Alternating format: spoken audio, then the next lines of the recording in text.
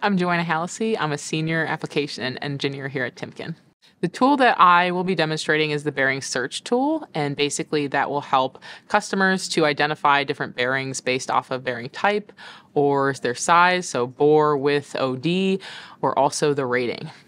The bearing search tool can be used by customers to better identify different types of bearings based off of the size or rating, and they can be used to compare bearings as well. So if a customer is between two different types, they can have a good comparison. And there's a couple different ways we can figure out what type of bearing we might need unless we already know the part number. So if you need help choosing the right bearing type, you can click that highlighted area. This brings up help me choose a bearing type. Gives us different characteristics and different bearing types themselves. So taper roller bearing, cylindrical roller bearing, spherical roller bearing, radial ball bearing, and angular contact ball bearing. Here you can review what type of bearing you might be looking for based off of different characteristic types. For the demonstration, let's just pick taper roller bearing. Let's say that looks good for our application type. It will then populate here in this down arrow of bearing type. You can see they also list them here in this list. We have different bearing types of ball bearing, cylindrical roller bearing, spherical roller bearing, taper roller bearing. So we know that we want a taper roller bearing. We're not sure yet what kind we might want. So we've got the taper single, tapered single flange, taper double inner, taper double outer as well. So we're going to apply that. Let's say we want a taper. We're not sure what kind, but we do know that we have different advanced filters here. We can plug in the bore, outside diameter, bearing width, different types of load ratings if that's known, or K factors. If you're not sure maybe what those might be referring to, you can hover your mouse over this little indicator and it'll give you a small kind of explanation there.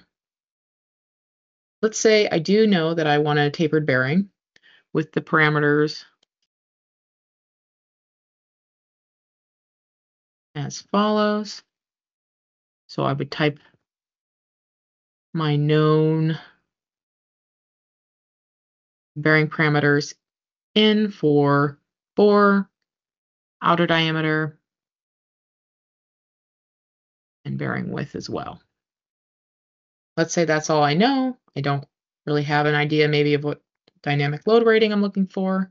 I can search, and then it's going to give me a couple options down here. And then I could use the view details on this first one, see if that's the bearing that I'm looking for. As you can see, it has the bore, outer diameter, width of that bearing, as well as cone cup part number.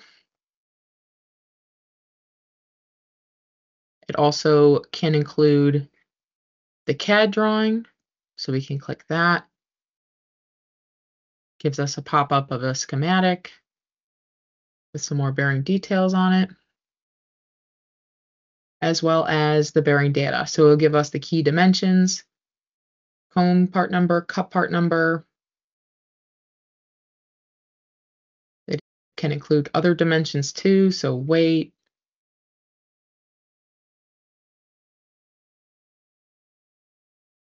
as well as the ratings and the different factors.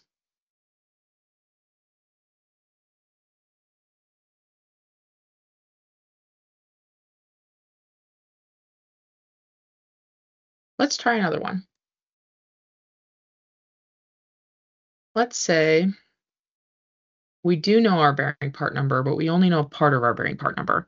So let's say we do know that the cone part number is LM11949, but we're not sure what kind of cup part number or outer ring part number we need.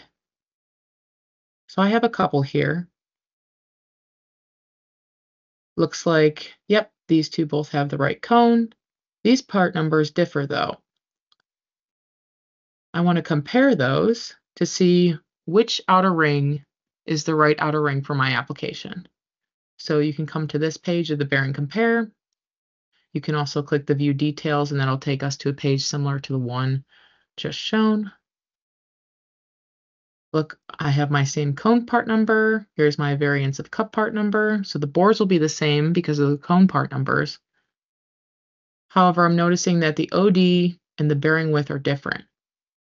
I know that my OD cannot be this large. Same with my width. So I know that the part number I'm looking for is this part number. It will also have other comparisons too. Let's say if you have a bearing with the same bearing envelope of bore, outer diameter, and width, you can review other characteristics here with the bearing compare tool.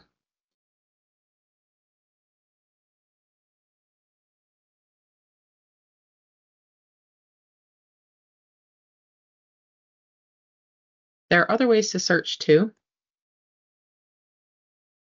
Let's say I don't know what type of bearing I'm looking for, but I know I want to look for ball bearings for Timken. I'm going to apply that. And then I'm going to search, and then it's going to populate a lot of different results. It'll give me the bearing type, the part number, and some of the other information here in this general overview. And then I can use these arrows to scroll through pages.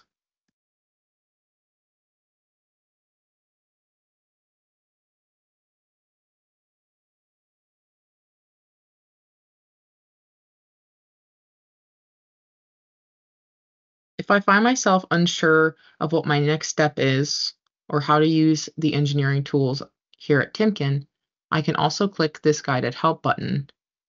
So let's say I have a bearing part number, I need more information. I don't have a bearing part number, help me search for one. I need help designing bearings into my application. I need information on Timken products other than bearings. Let's say I don't have a part number, help me search for one. That'll take me back to that bearing search tool that we just went through. Hope this demonstration helped. For using the bearing search tool or any other Timken engineering tools, go to engineering.timken.com.